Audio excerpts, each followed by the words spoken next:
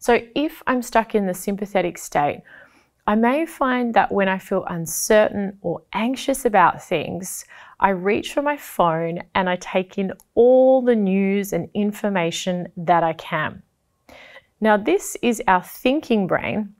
or the outer part of our brain, telling us that we need to gain a sense of control by taking in more information.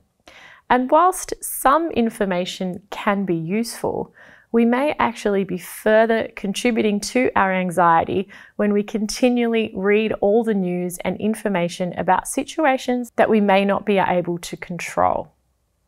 So whilst we are taking in this information that our thinking brain is telling us is going to help us feel better or be safer, what's actually happening is that we're signaling to our survival brain deep down in the lower centers of our brain that there's actually a threat. And we may find that our anxiety gets worse the longer we spend on our phone.